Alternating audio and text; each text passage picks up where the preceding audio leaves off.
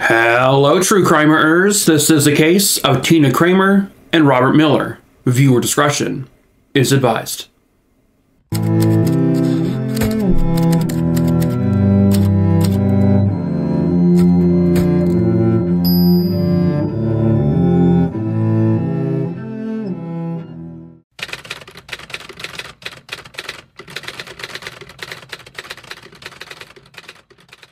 Christina Frances Cremer, who would go by Tina to everyone in her life, she was born on December 16th, 1972 in Lawton, Oklahoma. She was one of 4 total siblings. She had 2 brothers and a sister. At the time this case was occurring, Tina was attending the School of Nursing there in Oklahoma. In 1993, Tina would marry a man named David Kemp. But after just a brief amount of time, basically, Tina began to feel like this marriage was unfulfilling for her. And not only that, but also David was verbally very abusive towards her, and occasionally he was physically abusive towards her. And her friends, her family, were trying to get her to leave this entire situation. The marriage wasn't going to last. So Tina told David, "I'm filing for a divorce." He wasn't super happy with that.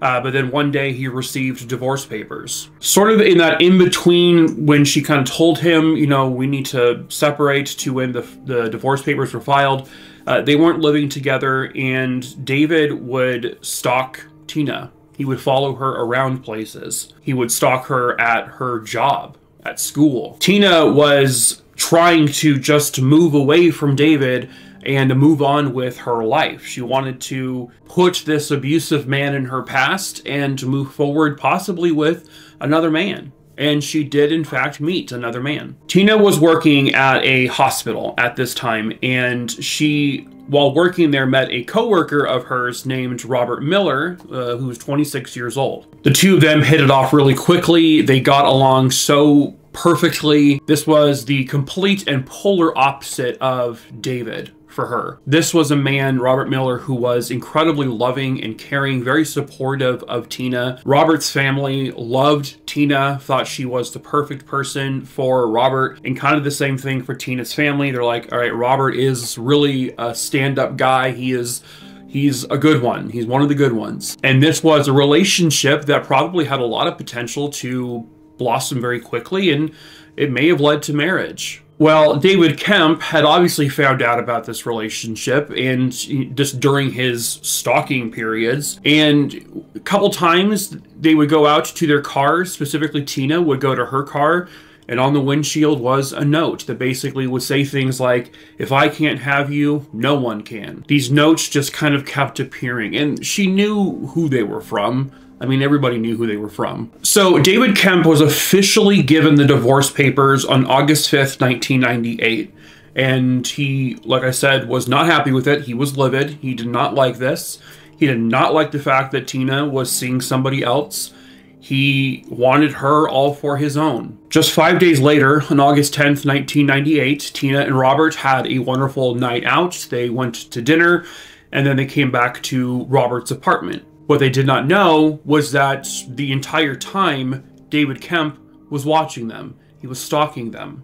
He followed them back to Robert's apartment. It's believed that Robert did not lock his apartment door when they went inside, and that may have proven to be kind of the fatal blow here. But honestly, I think David would have found a way in anyway. But David essentially just walked into the apartment, and because there was no forced entry, so either he just walked in or he was let in. Robert was shot a couple of times. Tina, at that point, was in the shower. They don't know exactly the scenario that played out from this point, but David would enter the bathroom where she was showering, and he pointed the gun at Tina and fired a couple rounds into her. It would be the following day when both of their bodies were found, and both were pronounced dead at the scene. Both were shot and killed. They were killed instantly.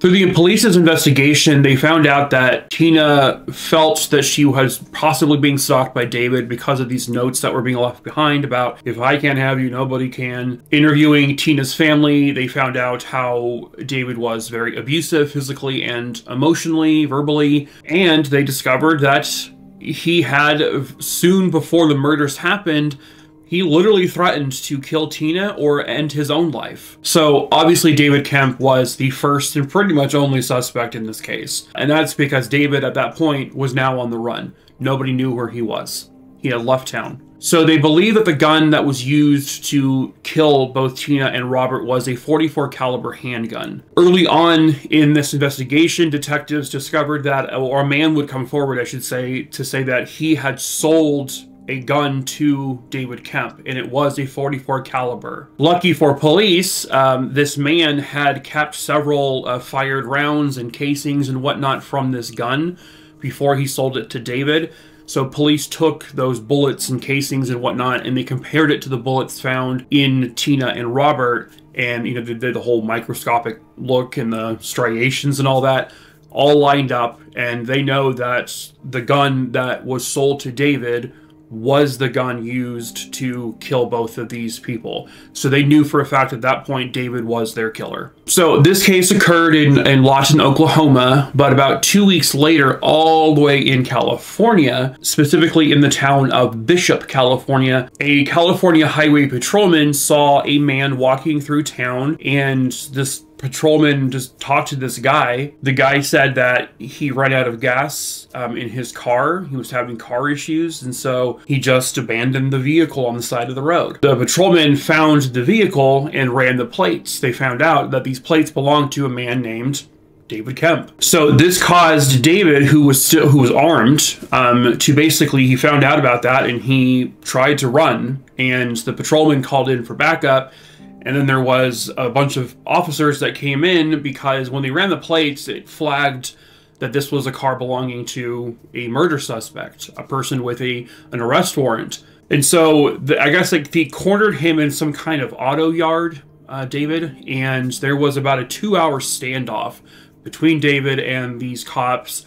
David at numerous times began to point the gun in his own direction and say, I'm going to pull the trigger. But then I guess at one point he told them, can you bring me a phone so I can call my mom, as some sort of like negotiating. So they would essentially tie a cell phone to a rope or a string, and they dropped it into where David was just so they could be safe and not shot. And he called his mom, and as he's doing that, police officers found an opportunity to shoot him with those like beanbag things. And knocked him out, and he was arrested then and there. There was a pistol found in his possession, and they confirmed that this was the pistol that was used to shoot Robert and Tina. So he is extradited all the way back to Oklahoma to stand trial for the murders he committed. On March 11th, 1999, about 6 months after his arrest, he, along with several prisoners, one of them, I guess, had one of those barbecue forks somehow, I don't know how they got it, and stuck it to a guard's neck, and which helped them escape. So like 8 or 9 of these people escaped the jail. Within a short period of time, all but one of those escapees were caught. The only one who was still not found was David Kemp. Around June of 1999, now in Las Vegas, Nevada, there was a motel owner that had not received payment from one of his newer tenants. And so the motel owner goes into this room and finds the guy who's in this room in the bathtub, and this guy had a knife lying on top of him, and they're covered in blood. And it appeared that this man had tried to end his own life. So the man, who was under an alias, was taken to a psychiatric hospital, and he was checked in as a John Doe. He was treated for his injuries, he was treated for his mental state, and they released him. It wouldn't be until a few days later that they found out about this David Kemp person. They go, oh my God, that was the guy. They would find out from witnesses in Las Vegas that just like a day or so after he checked out of the hospital voluntarily, he was seen at a gas station getting into a vehicle. Possibly, more than likely, he hitchhiked. And then he was never seen again. No more observations were made. Eventually, this story would air on both Unsolved Mysteries and America's Most Wanted because there is a wanted fugitive out there. This guy has escaped our clutches numerous times now. He is a double murderer, and he is capable of murder. He could do it again. So that aired in 2002, but it didn't really help, and they didn't really get many solid tips that were credible. Then on April 26, 2013, David Kemp just casually walks into a police station there in Oklahoma and says, "I'm David Kemp. You've been looking for me for years. I'm the guy who killed Tina, Cremer, and Robert Miller. I'm here to turn myself in." He told them that it was that him being on the run was affecting his mental health. You poor guy. Not the murdering of 2 people affecting his mental health. The fact that he was on the run and always looking over his shoulder, well, that was just so much stress for him. Well, maybe if he didn't murder 2 people, you wouldn't have had that stress. David Kemp would not go to trial because he would end up pleading guilty to both murders. He pled guilty to other charges like escaping the jail, and he was sentenced to life in prison without parole. And that is where he is now. He is sitting in a prison cell in Oklahoma. He will never breathe free air again, and he will never see the light of day again in terms of outside of a jail or a prison. So it took about 13 or 14 years, but Tina Cremer and Robert Miller finally got the justice they both rightfully deserved. But that is it for this case. True crime, Marooney, Dooney, Dingleberry Dongs. I know it was kind of a shorter one. It's the luck of the draw.